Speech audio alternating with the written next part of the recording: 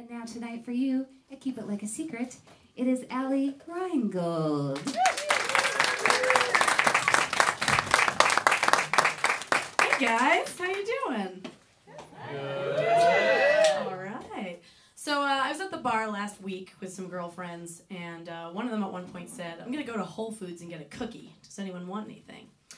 And I said, "Yeah, cookie sounds good. I'll have a cookie." She said, "Okay, what kind do you want?" And I said, "Well, I want a chocolate chip cookie, but only if it's like soft and chewy." And I went into some detail about the kind of cookie I was interested in. She said, "Okay, what if they don't have that kind of cookie there?" And I said, "Well, then forget it. I don't want it if they don't have that there." My other friend chimed in. She was like, "Do you think maybe you're being a little too picky?" And I was like, "Look, is it so wrong to know what I want and refuse to settle?" So my friend ran off to Whole Foods and came back, and lo, she had brought back the most amazing chocolate chip cookie ever. It was soft, chewy, chocolatey. It was great. I was like, this is it. See? You mocked me for having standards, but there is a cookie out there for me. Somewhere.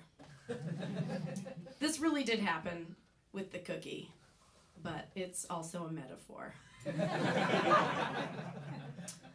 Dating is, I've found, to be hard in this town. I'll give you an example of a message I once received on OkCupid. It said verbatim, "Tell me, have you dated well-established older man in his 40s? I am Marcelo." And in case you didn't catch that, he did write well-established. I thought to myself, yeah, I have been looking for a well-established older man. I hope he has high self-esteem and drives a Escalade. I can only imagine the kind of scapades we'll embark on. Oh, it's silly, silly, silly. But relationships are hard too, right? Like, have you ever been in a relationship that you knew wasn't good for you, but you kept doing it anyway? You tried to convince yourself it was working, but if you were honest with yourself, like, you weren't even really enjoying it anymore. Have you been there? I think I'm in that kind of a relationship with peanut butter. Because I know what I do with it isn't healthy, but I keep going back. I make excuses, you know. I'm like, well, it's not the peanut butter's fault. It doesn't mean to make me feel gross and stupid when I eat 6 spoonfuls of it in a row.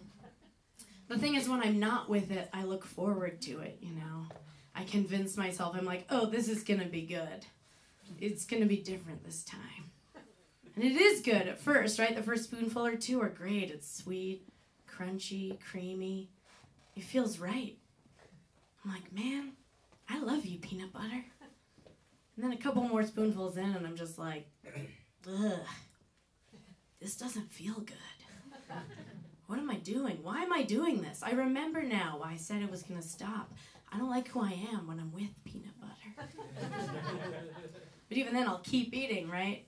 Until my self-respect is so low, I'm like raising the spoon to my mouth in disgust. Just like, I'm not even hungry anymore. So then finally I put it away, and I'm like, okay, Allie, that was the last time. Can't keep doing this. You're better than this. You deserve better. But then eventually, inevitably, I'll go back into the kitchen, and there's the jar of peanut butter. Just being so coy. I'm just like, I can't quit you. Does anybody else do this with peanut butter? Just eat spoonfuls of it straight out of the jar? Do you? Yeah? You do? Yeah? Stay the fuck away from my boyfriend.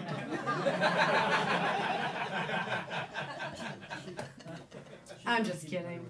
Go for it. But good luck. Don't say I didn't warn you. Okay? By the way, I'm not trying to make fun of abusive relationships. Those are not funny. I'm just making fun of my personal relationship with peanut butter, which is funny. No, I'm kidding, though. Of course, peanut butter is not my boyfriend. That would be silly. My boyfriend is great. He is my cat. Terwilliger Van Buren. Thank you guys so much. You've been great. I'm Allie Reingold.